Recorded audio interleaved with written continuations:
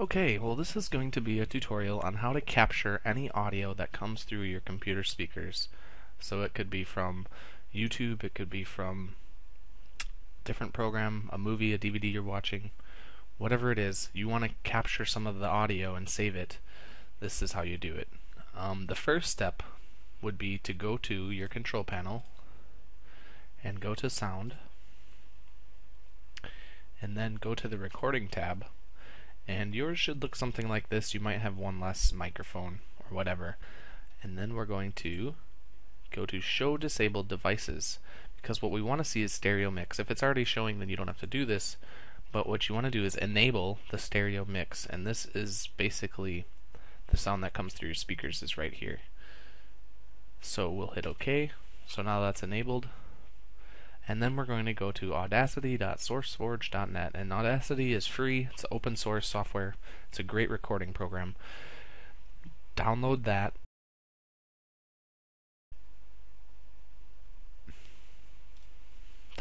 It's very simple. Install it. And right there, Audacity. Okay, so then it looks like this.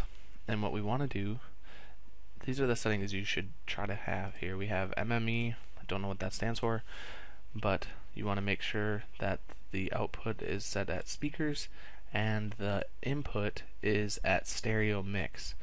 And one note for you guys, I've noticed with mine, with my computer and my setup, if I have my USB headphones plugged in, I'm not able to record very easily. It gets messed up.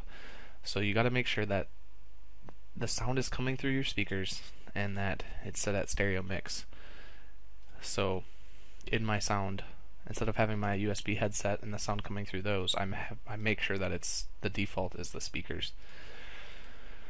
And then it's as simple as going to something like this funny Super Bowl commercial with Jerry Seinfeld, and basically we're going to hit record on Audacity.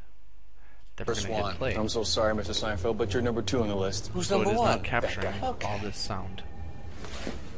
So, you're number 1. Yeah. How'd you like to be number 20? So let's say that's all I wanted right there. You can go to Audacity, go to the beginning. First one. I'm so sorry, Mr. Seinfeld, but you're number 2 on the list. Who's number 1? It sounds great. Okay. It sounds like what it sounded like when it came out of my speakers. So, I don't really you're notice number 1. Much loss there. Quality loss. I'm sure there's a little bit, but it seems to work fine. So now, the final step would be, let's say we want to now turn that into an MP3, that file that we just created. We would go to Export. Save type as MP3. There's other options, WAV, FLAC, whatever you're doing. Let's say I'm trying to do MP3s because this is a pretty common one. Let's name it Jerry. Save. It allows you to put in the artist name, the track title, album number, track number, all those things, the metadata. Hit OK. Oh, look, it pops up. It says Audacity needs the LAME encoder to create MP3s. To get a free copy of LAME, click here. Download that. This is the Wikipedia. We go to the download page right here at the top. Don't click any of these extra crazy things. Just go right here. LAME on Windows. LAME for Windows. Click that. It's going to download that. So it's done downloading, and I ran it. Next,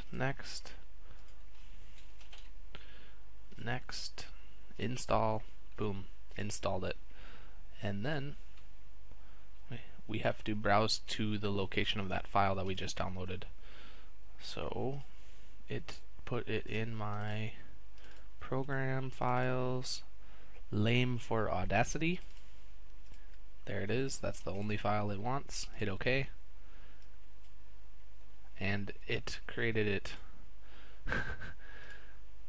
Yep, there it is, Jerry.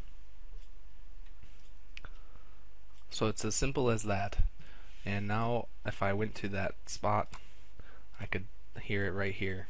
And there it is as an MP3. First one. I'm so sorry.